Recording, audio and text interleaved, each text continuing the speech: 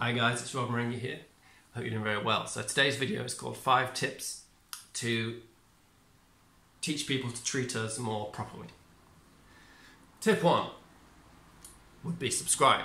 Tip 1 regarding what I just said would be you are a grown-up, okay?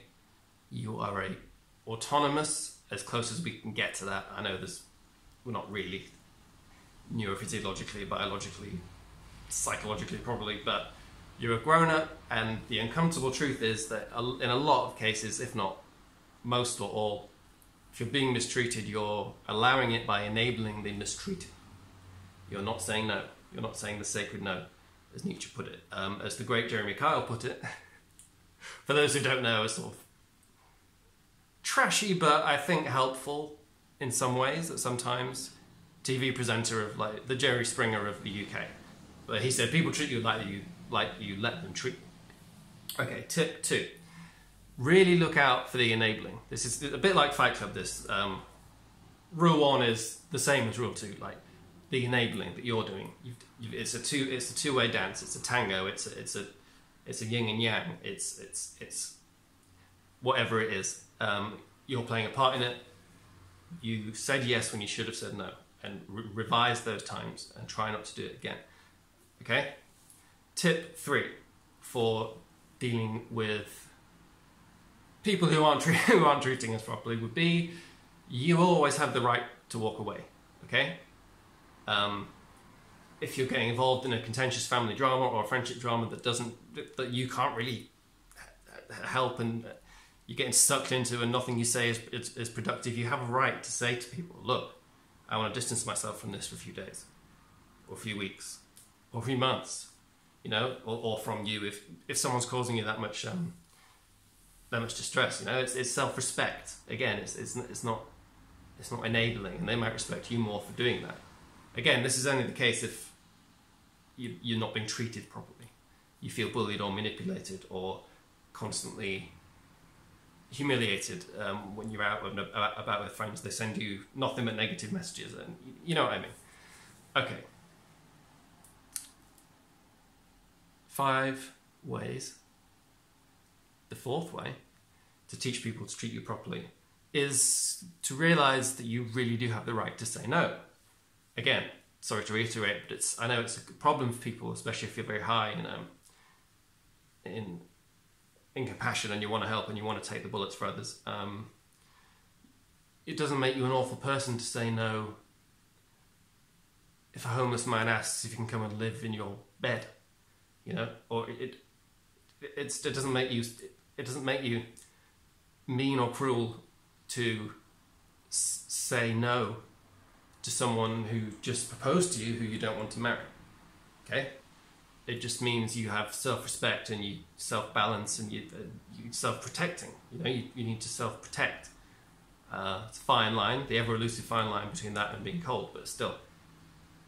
If it doesn't come naturally to you, I'd recommend practicing it, really, because people are going to walk over you otherwise, and you'll spread yourself too thin, and you'll try and help too many people, and you'll let them down, and you'll let themselves down, you lose self-respect, people lose self-respect for you, and it all goes tumbling after that. So, no one else has your back, essentially, like you do. We could put it like that. Also recognise, this can be hard to do, but your insight is just as valuable as the other person's insight, especially when it comes to yourself and how you should be spending your time. Okay? You do have the right to distance yourself, like I said before. You have from toxic people and comments in subreddits, which seem to be the most belligerent and toxic out of all the places that I've dared to promote this money-draining advice channel. How dare I promote it? Anyway, the 5th and most important tip for teaching people to treat you properly is you have to stick to it, stick with it. If you've said, look man, or look girl, I can't speak to you about this for 2 days or 2 weeks, or I can't be involved with so-and-so for another week. If you don't stick to that, it's like the first day in a classroom if you're a teacher. If you don't stick to the rules or ultimatums you've laid down, they're going to walk all over you because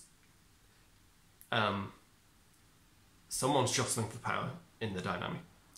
And if you let it all go to the other person, they're going to make your life miserable, you know?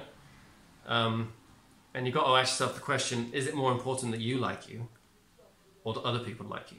You know, as Tolstoy, great Russian novelist, put it, other people are too easily deceived when it comes to you and what you're up to and the consequences of your actions, your moral decisions and ethical decisions. And other people are very easily deceived. And I had to talk in my video Speak Out game about this. People have a little version of you running around in their head no matter what you do. And it's probably not that accurate no matter what you do. Okay. Alright guys, let's recap. So, the 5 ways to teach people to treat you more properly are: